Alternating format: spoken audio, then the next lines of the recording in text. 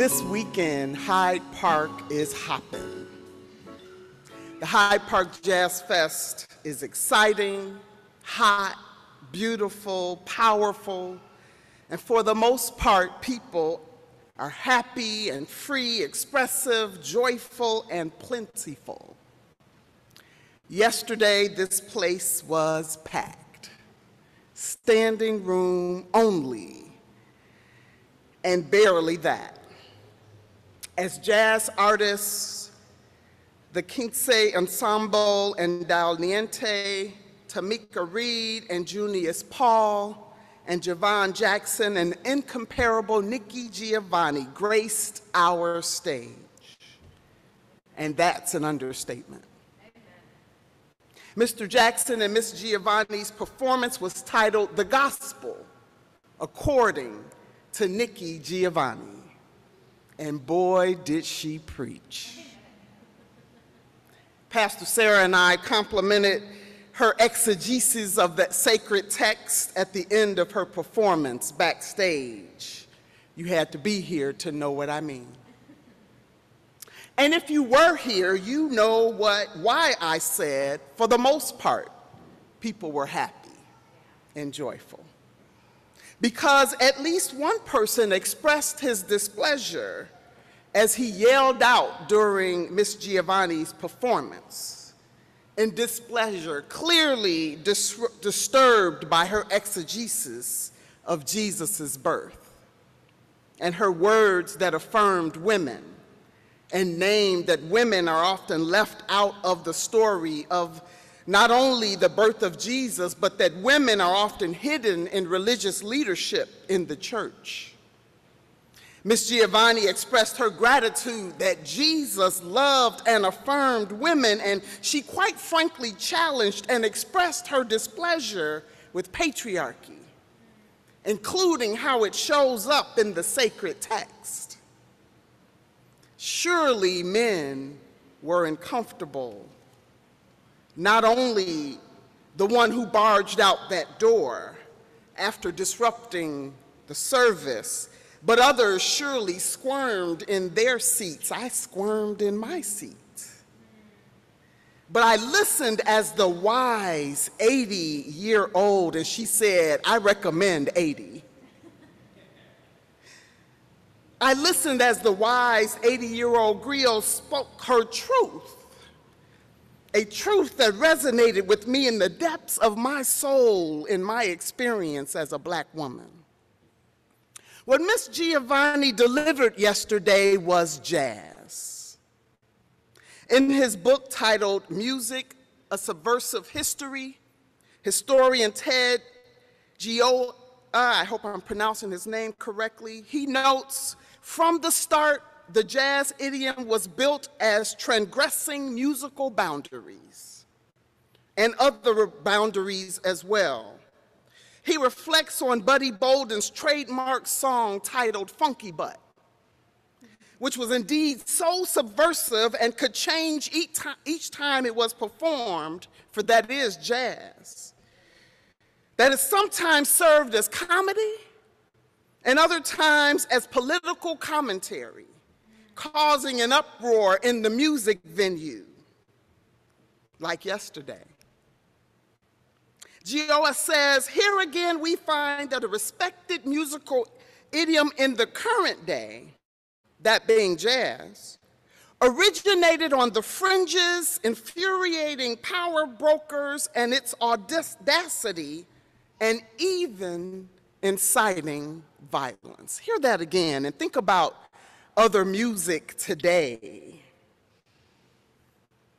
Jazz originated on the fringes, infuriating power brokers with its audacity and even inciting violence.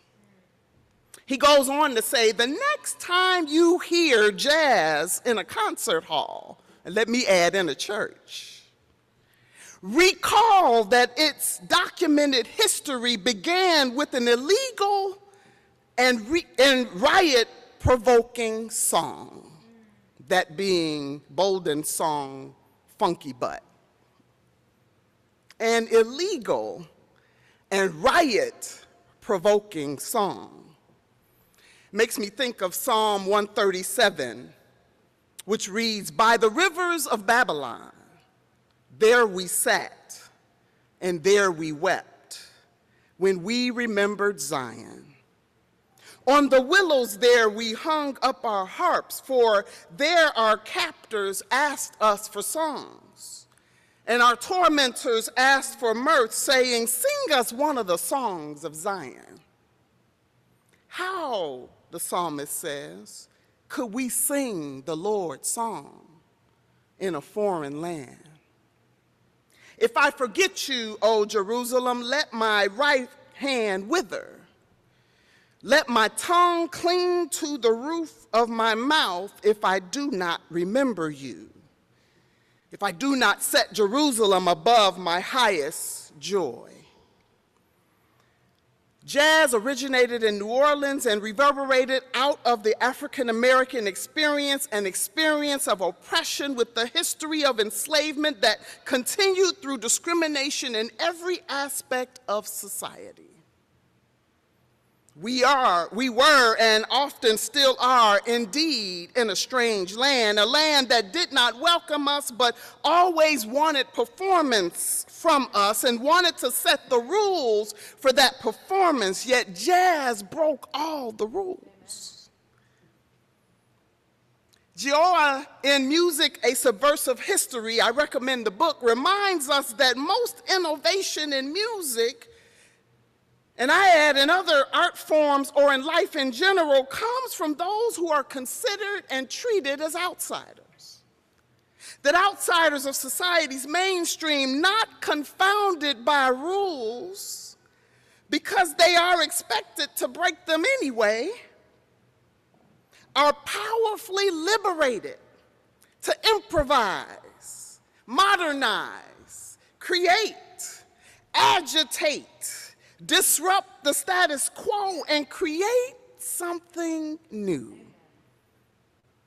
That something new is almost always eventually adopted as the mainstream. It is usually, he says, legitimized and respected and enjoyed by the masses. Yesterday, this place was packed. Standing room only and barely that, but let us not do the injustice of forgetting from whence the art form came. It came from Black people struggling to survive, yet divinely gifted to create.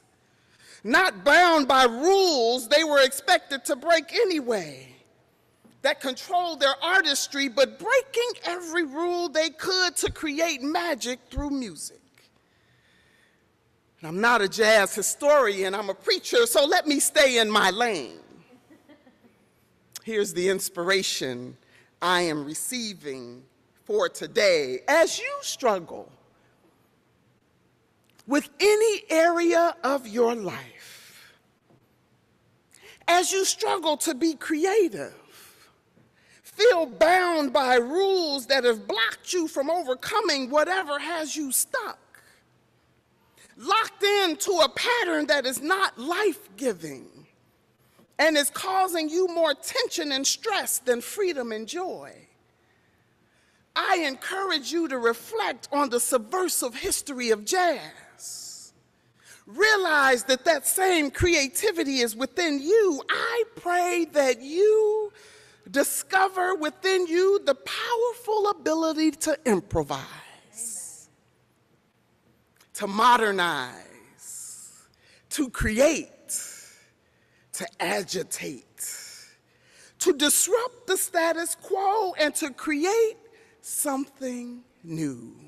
Somebody needs to hear that again. I pray that you and you and you discover within yourself the powerful ability to improvise at work, to modernize and to create at home, to agitate and disrupt the status quo in the community, and to create something new. Almost done. Hyde Park Union Church.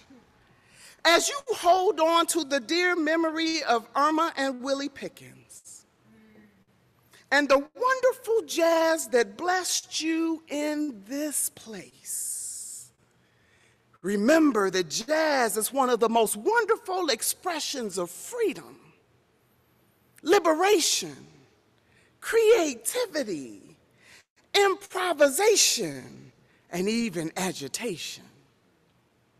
As you remember Irma and Willie Pickens, allow that memory to rekindle the creativity within you,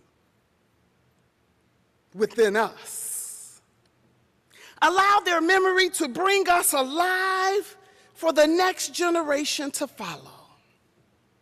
Allow their memory to inspire us, even to do a new thing. Isaiah 43, God speaks through the prophet Isaiah and says, I'm about to do a new thing. Now it springs forth. Do you not perceive it? I will make a way in the wilderness and rivers in the desert. As we have conversations about the future of our church and as we consider capital campaigns and embark on strategic planning, as we seek the knowledge and the inspiration to take us into a new generation of Hyde Park Union Church, may we draw upon the inspiration of the church's history, including the memory of Irma and Willie Pickens, and may we do all that we need to do in the spirit of jazz. In other words, let's play jazz. Let's be improvisational, creative, not locked in to boundaries that have been set by tradition and set by rules. Let's play jazz. Let's watch beautiful children. I'm sorry to put her on the spot, but I've been watching Nova all morning. She's not locked in because she hasn't learned the rules yet of respectability performance in the church. And so she's moving and dancing and shaking her head. God bless you today, Nova. Hyde Park, let's play jazz. And I close by saying that as we take a look back to remember from whence we came, and then we move forward in the spirit of jazz, being creative and improvisational, let us thank God for the memory of Irma and Willie Pickens, and let us thank God that that memory is with us every Sunday in the person of Bethany Pickens, and today with Bethany Pickens Soulful Coalition. Let us praise God, as the psalmist said, praise the Lord. Amen. Praise God in God's sanctuary. Praise God in the mighty firmament. Praise God for his mighty deeds. Praise God according to God's surpassing greatness. Praise God with the trumpet sound. Praise God with the percussion and the bass, which I played as a 7th and 8th grader young man.